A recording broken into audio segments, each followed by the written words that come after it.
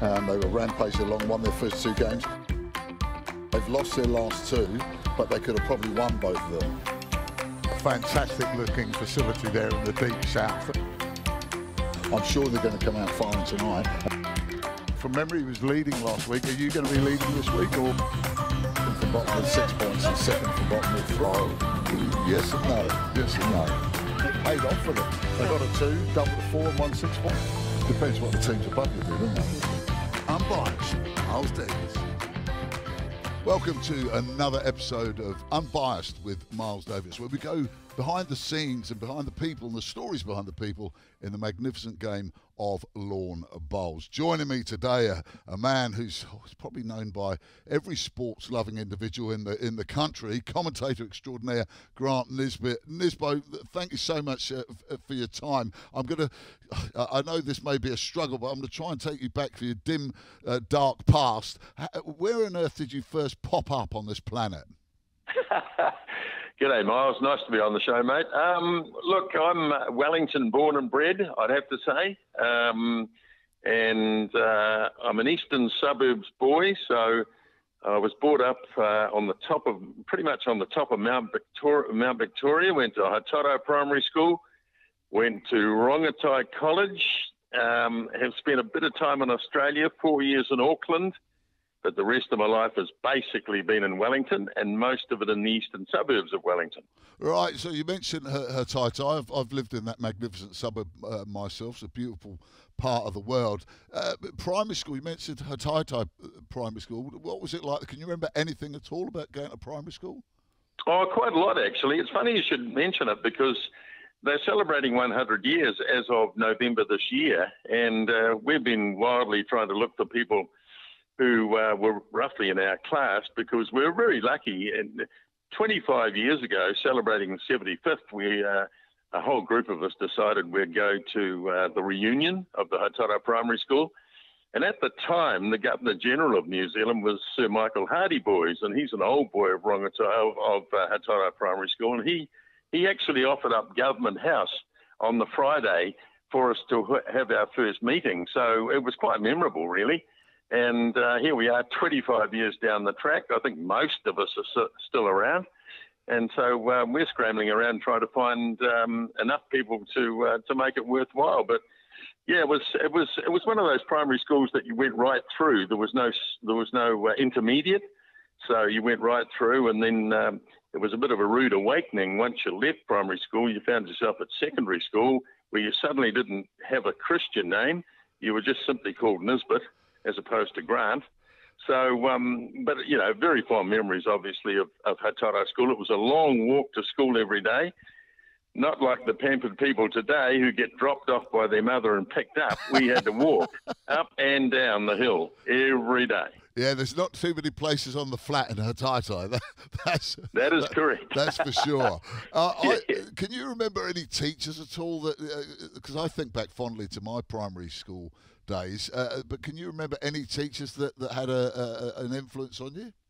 Well, I can remember my first primary school teacher. In fact, I think if you asked me my first memory in life, it was probably day one at primary school when I was 5, because it was a rude shock, because I never went to kindergarten, so my mother dropped me off and I cried the whole day.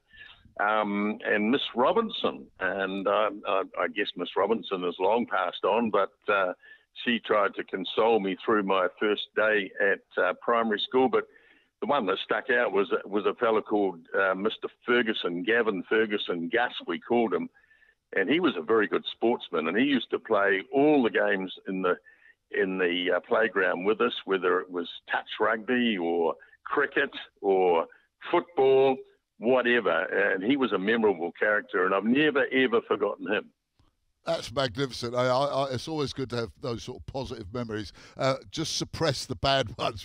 We don't want to talk about them, Nisbett. You said you went from there to Rongotai College. It's got a bit of a how should we say, a rough and ready reputation nowadays, Rongotai. What was it like when you went there? Well, yeah, I don't know quite so much about today. I sort of try and follow the sporting teams and all the rest of it. But we had a very dictatorial headmaster, a guy called Noel Mackay. And I got to be honest with you, for a couple of years I was scared of the bloke. We had very high standards, and I guess most secondary schools too, in terms of discipline. You had to wear a cap, you had to have your socks up, you couldn't wear hard shoes on the grass, which was a bit of an irony because on Saturday you'd run around in boots and tear it up, but nevertheless, those were the rules. But I enjoyed my time. I'd love to go back and do it all again, to be perfectly honest. I enjoyed my time. I was no great scholar, and I guess when I look back now, I probably basically stuck around to play sport and reasonably successfully, I suspect. I didn't get school cert the first time. I missed.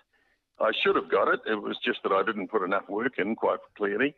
And then, ironically, I was given it the next year. I was given school cert. They called it an agri-attack pass because I was in hospital because I was playing sport and some clown banged me in the leg and I had to have an operation. And then you wouldn't want to know about it. The year after that, I was actually given UE. So I've never actually successfully sat an examination. Now, I'm wondering, were the school that desperate to get rid of you that they did it? And how? Tell us a bit more about that injury. I'm fascinated with that. Well, it was a hematoma in my calf, actually. We were just playing touch rugby, and things get a bit boisterous from time to time, and I got a knee in my calf and got a very bad hematoma, and they were quite concerned that the blood clot that had formed might eventually head to the heart or the brain or whatever, and that'll be the end of me. So into hospital I went, and in those days, hospital stays were about 10 days. Not like today. If you go in for a knee operation today, they pretty much boot you out the next day.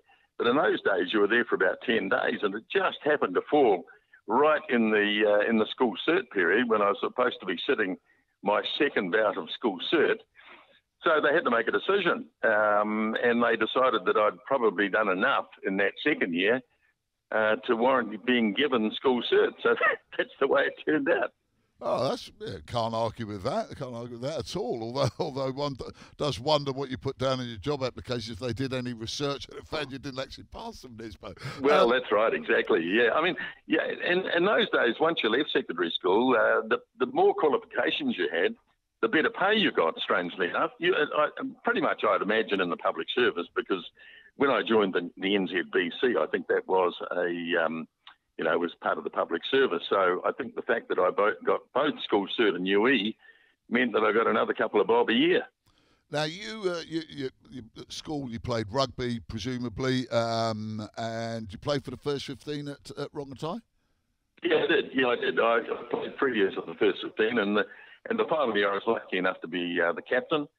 And we actually went through the school games unbeaten. We got beaten a few times by club teams, but we went through unbeaten. We were the first ever Rongotai first 15 to beat St Pat Silverstream at St Pat Silverstream, and it was a good team too because they had Joe Karam and one or two others. So we had a very good year in the first 15, and I was also lucky enough at the end of that season to be named in a Centurion Colts team that went off to Fiji, and we played 5 games over there. And Joe Karam was in that team. He was, I think, the only guy that actually kicked on to be an All Black. But I did all right actually at secondary school when it came to rugby. It's fascinating that, and I just wondering there because I know that you went from when you joined a club. You went to Poneke. Why them and not Auries? Yeah, very good point, actually, because I played for Auries as a kid, and they were the closest club to where I lived. But it was interesting because I had a visit from a couple of blokes. One was a former All Black called Ralph Coulton, and another guy called Wayne Nichols, who probably should have been an All Black. Anyway, they banged on my door at home one night, probably late in my sort of secondary school life, and they said, we'd like you to come and play for Poneke, and we've certainly got a pretty good team, and we just think that you would fit straight into the senior team. You won't need to have to play any of the lower grades. You'll be straight in. And I sort of weighed it up, and I guess it's quite flattering as a young bloke when an All Black comes along and says, we'd like you to play for our club. And that's fundamentally how it happened. Well, I mean, as a Poniki fan myself, I having played for them, I'm glad that you made that choice. But I understand that your career there didn't last overly long. No, look, it was only 4 seasons, Miles, mainly because of the job factor. It was always going to happen. As a young sports broadcaster, most of what you did in the weekends, obviously, because that's when the sport's being played. But I guess I was lucky enough to play 4 seasons. Quite often, I'd play a game, I'd jump in the shower, then I'd jump in my car and I'd be off down to the old broadcasting house in Wellington to read the results on a Saturday night before I actually rejoin my teammates for a few beers, So even when I was playing, the job in fact, I can tell you another good story too. I used to, if I was playing a senior rugby game on a Saturday afternoon, I'd work Saturday morning by jumping in what we used to call the radio car and do 6 sponsored reports. You'd drive around to somebody's place and it might be the captain of the Wellington cricket team or the Wellington, any sporting personality. You drive around to their place, they'd come down and sit in the radio car, you do an interview. And so I did that for a couple of years. And, I'd have to be finished, particularly if you're playing an early match, which usually around about 1:15, you have to be finished by midday, pile into the car, roar off and get changed and play the game. And so I guess broadcasting was always going to win the day. So I was just lucky that I got 4 years out of it, really. That's fascinating. So why broadcasting? Was that the first thing that you did? Was that the first job that you did? And what drove you towards that? Yeah, well, it was. And I left Brongatai College at the end of 1968, whenever that was, probably in November or early December. And I started a broadcasting house in Wellington on the 31st of December, 1968. So I had a break of about 3 weeks and I've never really been in anything else other than broadcasting. And it all came about really because I was mad on sport, absolutely mad on sport. But I had been accepted to go to Otago University and do their physical education course, which I think was a 3-year course. And if you came out of that, you qualified to teach physical education. And I guess I would have been back at a secondary school somewhere. But I had a neighbour who knew Sir Lance Cross extremely well. And my parents, I doubt whether I'd be brave enough to do it, but my parents sort of pushed the case a wee bit and said, I wonder if there's a chance of an interview to get a job, because Sir Lance Cross at the time was head of the NZBC Sporting Service. He was also a very powerful man. He was on the IOC. He was the head of New Zealand basketball. He was probably the most high-profile administrator in sport that New Zealand had at the time.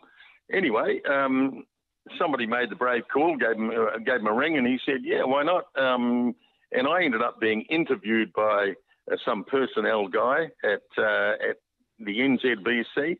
Next thing you know, I've got the job. So the Otago University thing goes out the window, and I'm starting as a cadet at Broadcasting House in Wellington on the last day of 1968. Can you remember how much you were earning? I reckon it was about 1,100. Now let me think here, pound or dollars? When did we do? I think it was dollars. Probably dollars. Yeah, I think it'd be dollars. Yeah, well, I think we'd gone to decimal currency in '67. So yeah, I think $1,100 a year. Now, was that, were you excited by that at that age, or did you think that's a bit measly? Oh, look, any money was good money.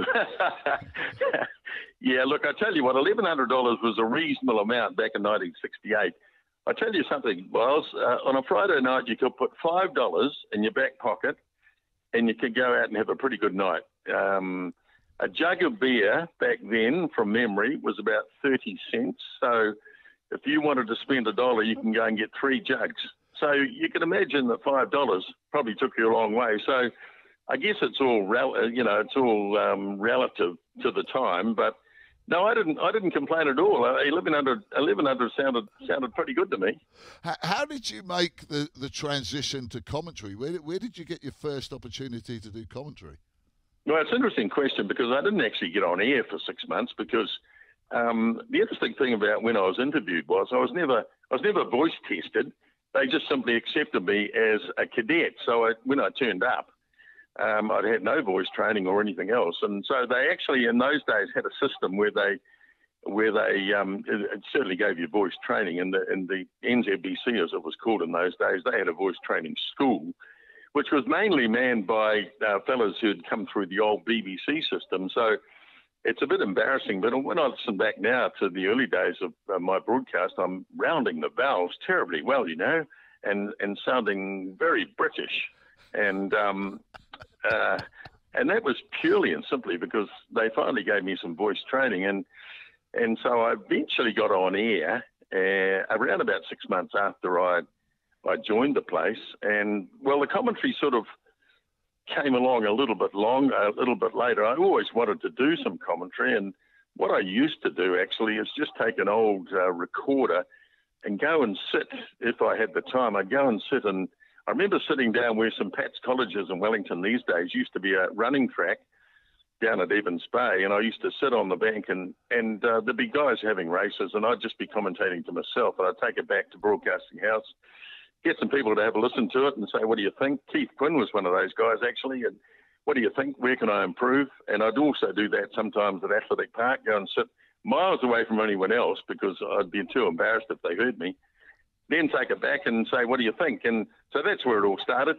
And I guess my first real break came, I think it was around about 74 when Brian Russ, who was the commentator at Athletic Park, the rugby commentator, he went off and did an All Black tour to Australia, and he said to me, you're going to have to fill in while I'm away. And he left me a few notes, and that was it. And it was a terrifying experience. It really was, because it was an open plan box at Athletic Park, so people sitting in the grandstand could hear everything. And also, you were the ground announcer, so you had to push a button during your own commentary and name the replacements and all sorts of things. So it was a baptism of fire, to be perfectly honest. So when you're doing that and you're announcing the replacements of that, does that get broadcast as well? So you're going to two channels then, the radio one and the ground one? Yeah, that's right. Well, the old 2YA it used to be on, and so you just have to say, well, I'm now going to have to make the announcements, and Brian used to handle it brilliantly, but I was a bit nervous in the early days, but nevertheless we got by. And that's where it started, really. When did you progress from domestic games to international? Well, that came a little bit later. In 1975, I think it was the then Labor government decided that radio and television should become separate. And I actually stayed with radio in those days. But when I first started, well, not that I did very much of it, we also used to run a few TV shows, and I think it was called Sports View on a Monday night. I might have done the odd guest appearance or the odd voiceover. I honestly can't remember, but I guess the big break came in 1985, I think it was. Keith Quinn, you see, in '75 when the big cut came, he decided to go with TV. And off he went, and of course did a lot of TV commentary work. But around about '84, they decided that he should do administrative work, and they didn't want him, for whatever reason, to do commentary. And so they were looking around for somebody else. And I got the call, did a bit of an audition, and decided that I'd give it a crack. So I went from Radio New Zealand, as it was then, to TVNZ at Avalon, and that was in fact it was '84, wasn't it? So yeah, look, I've done sort of 16 years mainly in radio, with a wee bit of TV thrown in, but by '84 I'd decided I'd give TV a bit of a crack. And basically, you haven't looked back. Can you remember anything? I believe it was a France All Black game was your first All Black test that you commentated on. I think that was '84. Can you remember anything about it? I mean, I'm assuming you'd be exceedingly nervous. Yeah, look, I don't remember much, to be honest. I mean, if I went back and had a look at the game, I think it was a game where I think it was a game where the French tried to drop kick goals from all over the place. They might have succeeded with a few. Pretty sure the All Blacks won that game. I've got to know Sir John Kirwan obviously very well, working with him at Sky, and he said that was his first test, and he said he played an absolute shocker, and he could have been out after one test. So, but I'm slightly more vivid in my memory of the Aussie tour that followed, which was the first of 3 tours to Australia. I remember, I think the first test I did over there was at the famed Sydney Cricket Ground, where they used to play all the rugby tests in those days. And so my memory of that is somewhat more vivid than the very first game, which was the old Lancaster Park in Christchurch. Magnificent place as well. And it's funny, you mentioned Sir John Kirwan, just as a little aside there. I was at Athletic Park when he scored his first try against England in 1985. So there we go, Nisbett. We're sort of like, we're converging there, because I came here in 84. So, well, I suspect that might have been against England, was it? It was against England, yes. And it was closer, 13-9 at half-time, and then we got thrashed. So let's move on. Let's move on from there. When did you do your first, you're doing rugby, but when do you start, you've done multiple sports. When did you first do your TV debut on a sport other than rugby? Ooh, yeah, that's a good point. I'd done a fair bit of cricket and radio before I actually went to television, so I'm thinking that probably it's Test cricket. And I did a lot of Test matches. Actually, I never went back and sort of counted the numbers over the years. But I'm thinking that I probably got into Test cricket just about as quickly as I got into Test rugby, because of course in those days, back in the 80s, there was a rugby season and a cricket season. Nowadays, there's not really much of anything, because the rugby season can start in February and finish in December. Once upon a time, there was a clear sort of line between the two. So I'm thinking I probably did Test cricket, quite a lot of Test cricket, as early as the mid-80s. When you look back over it, I mean, and it's a tough question to answer. Can you think of a couple of events that really stick in your mind? And they may be for different reasons, whether it be rugby, cricket, athletics, really memorable events that you commentated on. Yeah, well, probably the most memorable, and I didn't do anything. I sat there and watched. I was supposed to help out Ian Woodley at the 1976 Olympics in Montreal. They said to me, Ian's going to do the commentary of the gold medal match between New Zealand and Australia. Would you go along and do comments? And I thought, look, I know nothing about this game. But anyway, I didn't say no at the time. I just said to Wooders when we got there, I said, mate, I think you can probably handle this. I mean, I'm not really going to be of much assistance, so I might just sit here and enjoy it. What do you think? He said, yeah, you go for it. So I went along and simply watched the game.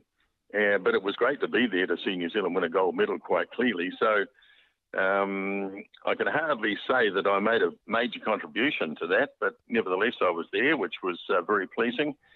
But look, I've been lucky enough to be at a few amazing places. I remember being at Lancaster Park. This was back in radio days when there was a major controversy between the West Indies and New Zealand, and the West Indies got very annoyed at our umpire, who was Fred Goodall at the time, and he was, they felt, making poor decisions, and they refused to come out of the dressing room after tea, and it was a real standoff, and eventually they did re-emerge, but there was some really bad blood, unfortunately, in that game.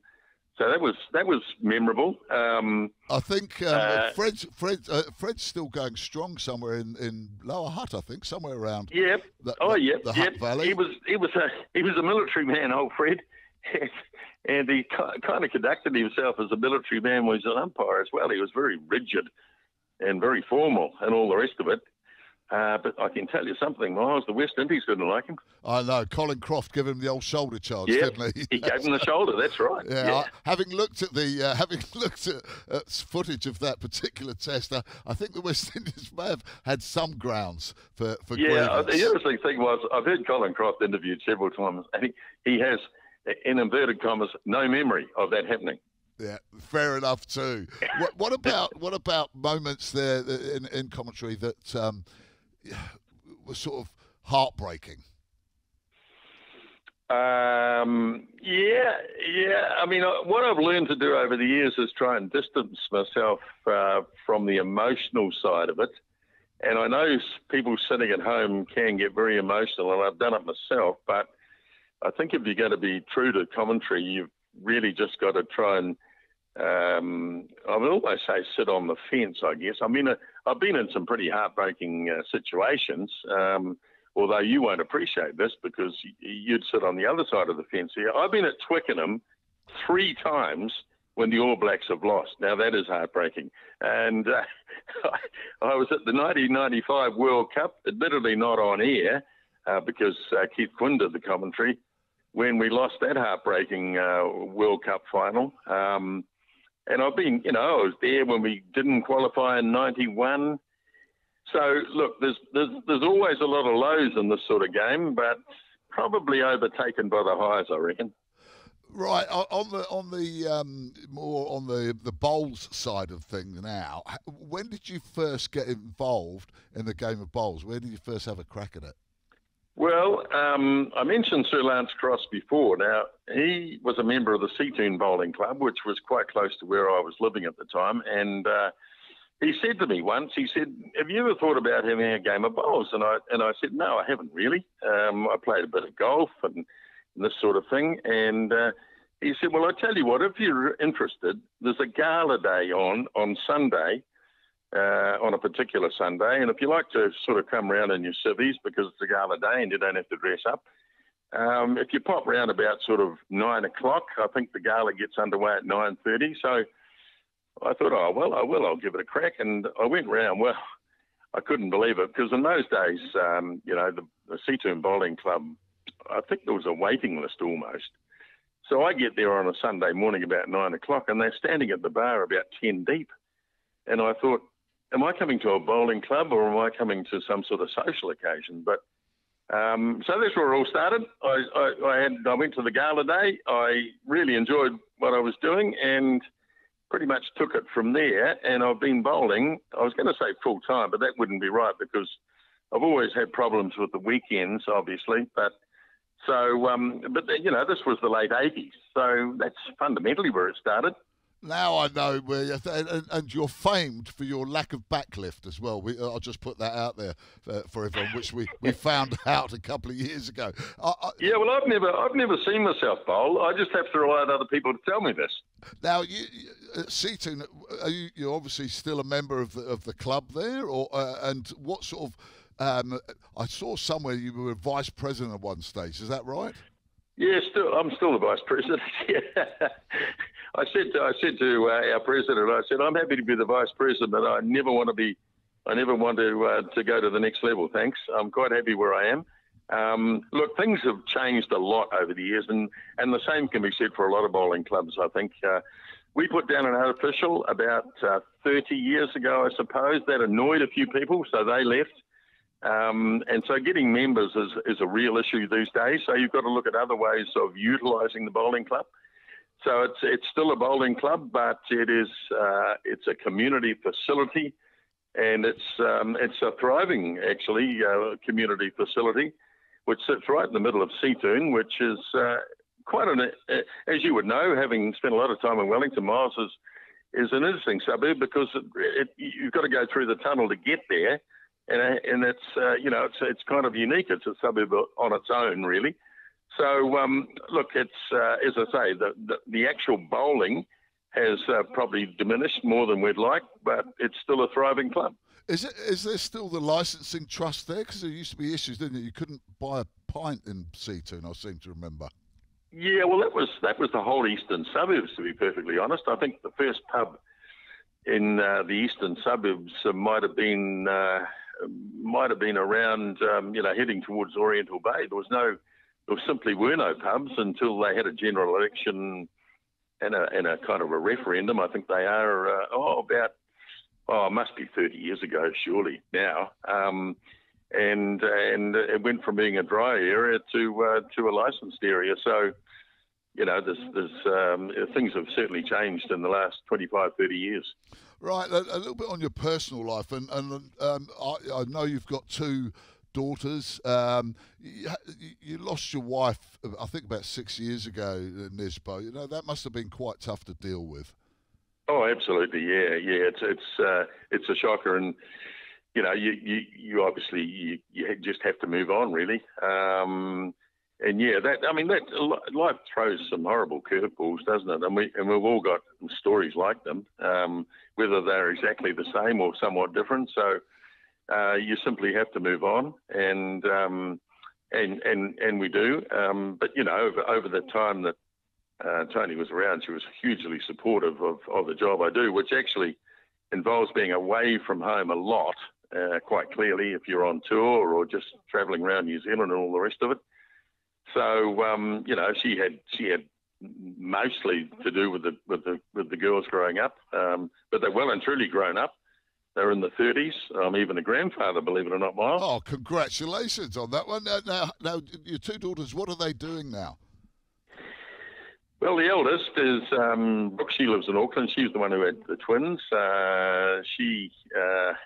They've been up there for quite some time, although my youngest decided that she was never going to get on the property ladder by staying in Auckland, and so she made the brave decision to go to Christchurch and actually got herself on the property ladder, which is great. So she kind of works in the sales area. Brooke, obviously, with twins, is a full-time mother. So, no, I'm very proud of them, actually, very proud of them. I'm not surprised. Do you get to see them often? I suppose, if you're up here for test matches and various things in Auckland, then you can get to see them. Yeah, absolutely. Yeah, well, I guess I'm still their dad, so I have to make the effort, generally speaking, to do that. But that's fine. Yeah, I mean, it's a real incentive, obviously, to go up and see the twins as well, and Kirsty down in Christchurch. So yeah, I do. I get to see them as much as possible. Now, in your bowling, you've had a little bit of success in recent times, relative success at the Nationals with your old mate John Macbeth. Tell us about that. Yeah, look, it is relative. And, we never go into these things with any great expectations. Actually, funnily enough, John and I played together as far back in the Nationals as 1991. Now, we've both only been playing a couple of years. And I decided I wanted to play in the Nationals in Wellington. And as I said, I've been playing a couple of years, and I thought, well, I'm going to play everything. So I played in the singles, and I looked around and to find someone who might like to play in the pairs with me. And John played, and we had a lot of fun actually. I don't think we won much. And then I played in the fours at least, and so that was the last time I played in the Nationals until about 3 or 4 years ago, when a group of us, and John was included again, decided, why don't we go down and play in the Nationals in Dunedin?